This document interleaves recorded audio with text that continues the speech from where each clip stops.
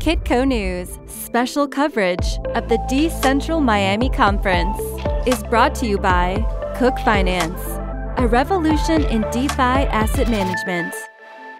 We're here in Miami at the Decentral Conference, and this is an amazing event, full of energy. We're here with a very bright developer. He works for Project Serum. His name is Jay. Jay, welcome to Kitco, man. Thank you. Nice to be here. See you. Yeah. You've had a very cool background. You worked for, you worked at the same company as Sam Bankman-Fried, who I've talked to last week, and then before that, you were a developer at Google, right? Yeah. Tell us a little bit about your background and how you basically evolved from Google into the current role that you have now. Yeah, for sure. So like you said, I started out my career at Google. I was working on like applied machine learning stuff there at YouTube. That was great and all, but yeah, I got really interested in blockchain and found out about Alameda Research and just decided to take the jump there. From there I joined Alameda Research and I was working as an engineer on the trading systems there, working on both centralized exchange stuff, but also decentralized exchange trading and DeFi, yield farming, stuff like that. And from there found about Serum and decided to jump. Jay, we're going to talk about Solana today, but before I move into that, I want to just get your take on Bitcoin. You and I had a panel earlier, and I think I asked you the question, or I asked the question to the panelists, what can supplant Bitcoin as a store of value? And your answer was quite interesting. You said that there's a lot of other tokens or projects that have more utility. I'm going to take that argument to one more level of extreme here. Some people have said that Bitcoin has no intrinsic value at all because it doesn't do anything. It has no utility. So should the Bitcoin price be zero? Yeah, it's an interesting question. I think, there are things that came before Bitcoin that might be in a similar position, like, some say gold, and those things are obviously very valuable now. So I think that doesn't necessarily mean the Bitcoin price should be zero. Also, I do want to add, I know we spoke about this a little bit earlier, but one interesting thing about Bitcoin that someone told me a while back that I think I agree with is that no matter which blockchain ends up winning, right? Bitcoin, I think, will always be one of the fastest tokens to transact and one of the cheapest, because whatever blockchain that does win, or whatever set of blockchains that win, those will likely have some way of bridging Bitcoin to those blockchains. And you can't say the same thing will be true about any other token. That's not because those applications are built on Bitcoin, right? It's just because of how big it is? Yeah, it's just because, Bitcoin is so big and so well adopted now that I think any blockchain that comes about will likely have a bit bridge from Bitcoin to that blockchain.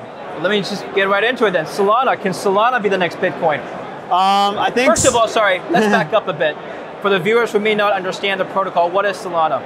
Yeah, so Solana is a layer 1 blockchain. It's highly scalable, cheap, fast to transact, and has a bunch of interesting scalability features that it implements. Okay, and what's special about this? I mean, that sounds like a lot of different things. For sure, yeah. I think there's a bunch of different things that it implements that you can compare and contrast against blockchains like Ethereum. One thing I do want to mention is that it's highly parallelized, and so transactions on the Solana blockchain can occur in parallel. And so that's like one of the key features that I'm super excited about. Another thing is that it scales with the scaling of hardware in the real world. Yeah. And I think that's one super interesting thing that Solana also... You probably get asked this question to death, but Solana versus Ethereum, pros and cons. For sure, yeah. I think, Solana obviously right now is a lot cheaper and a lot faster. One thing that a lot of people do say is Ethereum is more decentralized. I think right now that is true. And Solana is making a lot of improvements, growing the node count of the network and other things to get it to that point. And I think in the far future, it can reach that level of decentralization. Well, you have an engineering background and a quant trading background. So I think this next question you might be able to answer quite well. When people are evaluating projects for either trading or an investment, what are some of the criteria they should be looking for? And you can talk about Solana, use examples there, for example. For sure, yeah. I think I'm more on the engineering side, and so I can speak more about that. Yeah. I think Solana is super interesting as an engineer. One interesting thing about it is the primary programming language that developers use to develop smart contracts on Solana is Rust. And this is, I think developers, most of them would prefer that over Solidity. It is a little bit harder to learn initially, but it has a lot of cool properties. Yeah. And you're really developing on the blockchain at the base level. Solidity sits on top of the EVM, and there are pros and cons there, but I think, Rust, it sits at that bottom level. And so you have full control over what's going on as if you're programming in sort of an embedded environment. And what does that mean for layer 2 developers? Yeah, I think, there are no layer 2s to my knowledge on top of Solana yet. Solana is a layer 1, just like Ethereum. Right. But I do think there's like some potential there for, in the far future, eventually Solana block space will be, heavily contested on the layer 1. Yeah. And there will need to be scaling solutions just like Ethereum. Maybe not just yet because Solana does have that capacity. But eventually, I could imagine, ZK rollups and other things on Solana. Why are some applications switching from Ethereum to Solana as a base layer? Yeah, I think Solana has a lot of scalability built into the L1 itself, which, Ethereum is now already looking to work with, these different kinds of rollups. And that enables, better composability and better UX for the user.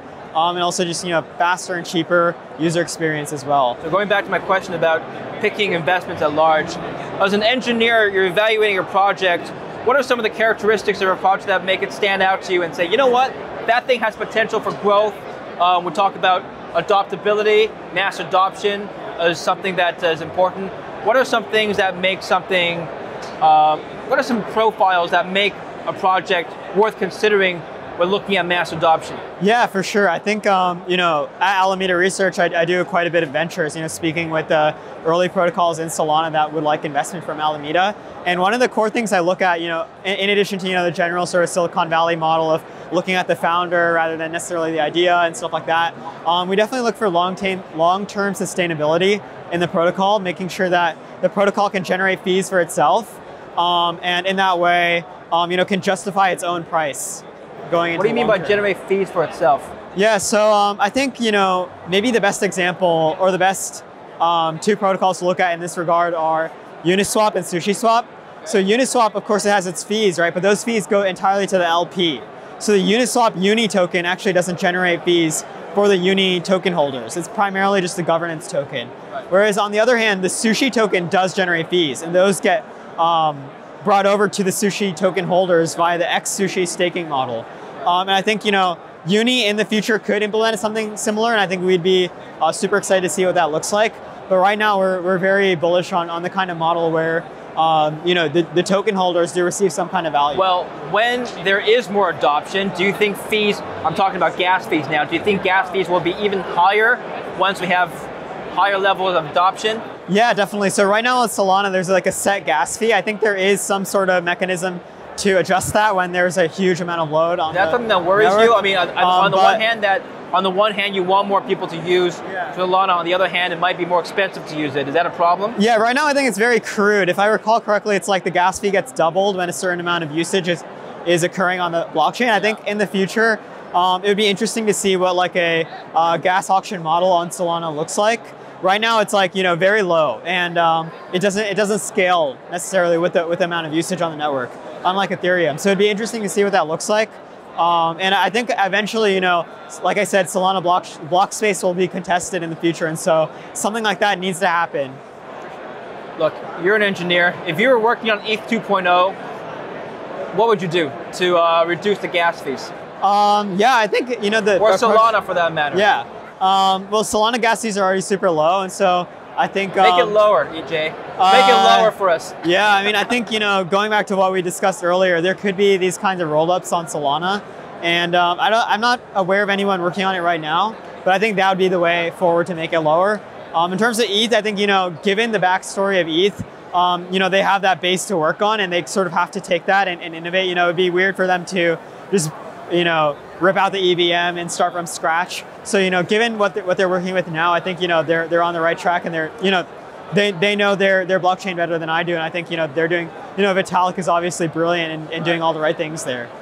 You have a machine learning background from your Google days. I'm just curious to know how that space is being applied to blockchain. Yeah, for sure. I think it's super interesting. In Solana, there's a lot of teams working on surfacing data that can be used for these kinds of insights. I want to give a shout out to, for example, Vibe Networks, SoFun, The Graph also with their sub-team Streaming Fast is working on data analytics, Chain Crunch as well. There are all these teams building data analytics on Solana, and these are something that, as Serum being a decentralized exchange, we're super excited about, and seeing how they can surface data, and then people can build machine learning applications on top of that. Okay, and what are those applications? Build insights on top. What are those applications aiming to fix or improve on? Yeah, I think there's a lot of interesting data in insights that can be found based on-chain activity. We see that on Ethereum right now with Nansen.ai. And I think something similar like that can exist on Solana. Just surface, different types of activity. Alameda Research is a heavy user of Nansen, and I think, Alameda would be super excited to see something like that on Solana. Just seeing the movement of different tokens, even NFTs and other things like that. Yeah, that's really interesting. Do you think one day a computer with advanced enough AI could just create its own token and solve all the problems we talked about? Yeah, I think it's super exciting, the like sort of AGI space and how that relates to blockchain and Web3 and decentralization. I think right now they're very much so still sort of two divorced fields. The work that the people working on supercomputers like OpenAI and other teams, I'm not sure how much collaboration there is between them and Web3 and blockchain, but I do think, eventually all these technologies that are springing up more recently will sort of come together, and I'm super excited to see what that kind of collaboration might look like. Well, finally, what are the most exciting developments that you see in the DeFi space right now? Yeah, definitely. I think I'm super excited. Yeah, one of the things I'm super excited about is protocol-owned liquidity. I think this is it's where the protocol itself can own its own liquidity. So, for example, the Uni token holders, right? They're governing the Uni protocol, and this means they govern the fee models of Uni and the overall direction of the product. But they can also you can imagine they can govern actual Uni LP tokens. So they can use or rather in some way, either by using the Uni token treasury to acquire Uni LP tokens or some other method, they can acquire these LP tokens so they can just own it for themselves. And that way, no matter what happens on the protocol, there's always going to be a base level of liquidity that exists on Uni or Uniswap that's owned by the Uni token holders. And how does Project Serum fit into all this? Yeah, it's actually something we're on this right now. We're exploring right now and thinking about how we might do that. There are no LP tokens on Project Serum, at least natively, because it is a central limit order book rather than AMM. But there are projects that are building AMM-like functionality on top of Serum, and we're looking into collaborating with them on how the Serum DAO can maybe own its own liquidity as well. Yeah, cool, man. Listen, awesome speaking with you. I learned a lot. Thanks for coming on the show, Jay. Yeah, you as well, David. It's super awesome to be here. Thank you for watching Kitco News. Stay tuned for more. Kitco News special coverage of the Decentral Miami Conference is brought to you by Cook Finance, a revolution in DeFi asset management.